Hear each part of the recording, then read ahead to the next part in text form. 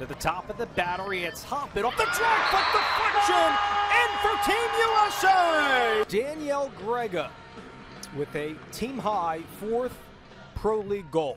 You've been with the team since 2017, I believe, Yep. and you were just named team captain right around the start of 2020. How much did that mean to you, and what was your reaction when you were told? I am still so incredibly honored to have that position and serve as the captain for the team right now. I was shocked when they told me, just because I'm pretty young. I've only been on the team for 3 years, but for this team, that is a significant amount of time.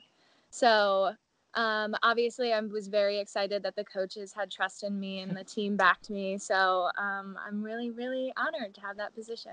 Did your leadership approach change? Did you have a different style you wanted to come in with every day to practice or games?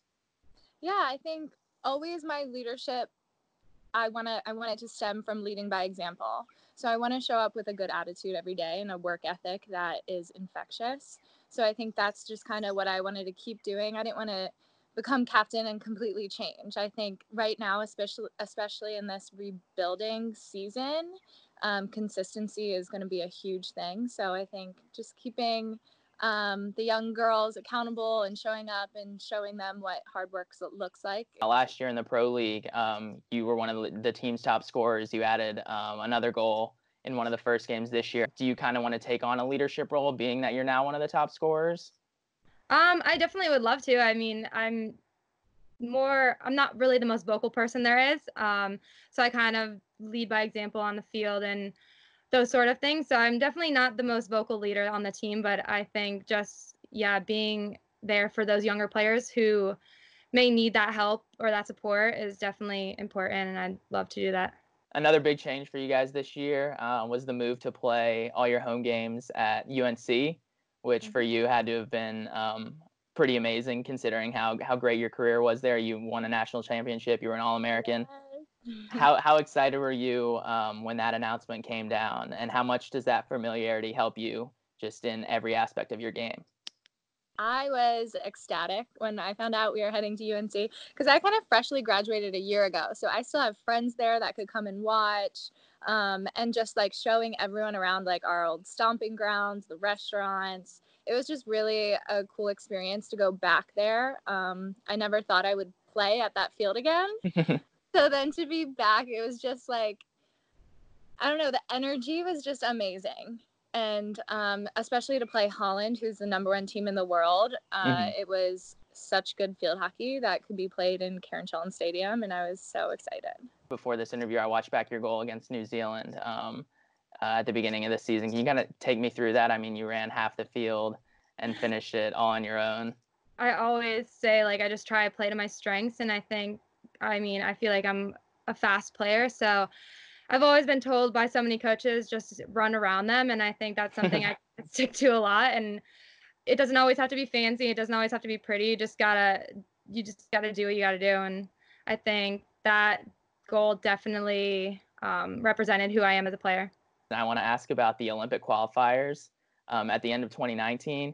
Can you kind of take me through that second game and that insane comeback that you guys almost pulled off? What was the mood like on the bench each time you guys scored and got closer and closer?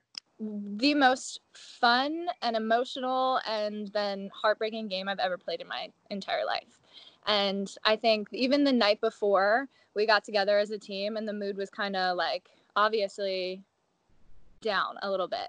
But then we met as a team and we were look, we have a mountain to climb and all we can do is just start climbing it. That's literally all we can do. Or we fold.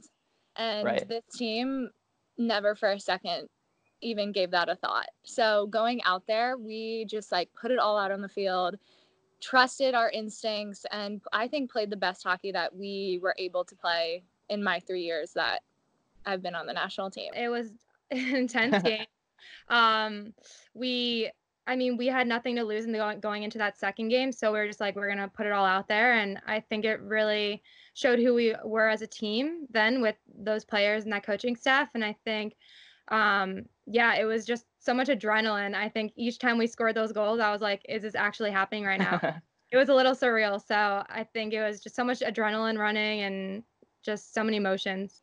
You could feel the energy in the air. Like everyone, I think we were really excited, but it was one of those feelings where like you don't want to kind of jump out of your seat because the game isn't over. Right. So it was excitement. It was a mix of excitement and pressure because now it's 0-0. We did it, but it's not done yet. I think if had there not been a halftime, we would have won the game. Honestly, that's a great point. They just let us keep going. Yeah. And not take that 10-minute break. But I mean, that's all learning experience. Are the 2024 games kind of like the big picture goal for you personally and for kind of the team as a whole, is like the big, like, this is what we want to build toward each year? Yeah, absolutely. I think after we didn't qualify, kind of our mindset shifted to, okay, now we have 5 years to train for Paris. So I think we have an opportunity to get 2 extra years on these teams so we can train together for 5 years still leading to Paris. Yeah. But that's definitely our goal. We're also focusing on the World Cup in 2022. Every day we go out there and I run here at my house with those goals in mind still. So it's keeping it in perspective. Going to the Olympics is definitely an individual goal and a personal goal that I've always had as a player. And I think as a team, that's always what we're striving for. So I think now that the Olympics are moved to 2021, but we were kind of already focused on 2024 and how we're going to prepare and just compete so we can qualify for those games. So I think, yeah, it's definitely something we're looking forward to and already working towards. What's the one thing you're most looking forward to when you get to put on the USA jersey again? Oh my gosh. All of it, literally all of it. I think this break puts it into perspective how much I miss field hockey. I miss the competition. I told my teammates this before. I think I'm like addicted to the competition. So whether that's winning or losing, and honestly, in all sports you fail more than you win, but it's like that chip on your shoulder, that like reason to go out there and like try that much harder. I miss that. And then I also miss like my teammates so much. I miss playing hockey every day. It's really tough sitting in the house. It's definitely been challenging with the whole situation that we're in right now. So just doing our best to stay fit and work out at home and get those skills in like whenever I can outside in the house. And so I think just being back with the team and playing hockey again will just be amazing. Danielle, thank you so much. That's Danielle Grega of the Team USA Field Hockey team. Once again, Ashley Hoffman, Team USA Field Hockey, the newest captain for 2020. Thank you so much for joining us. Thank you.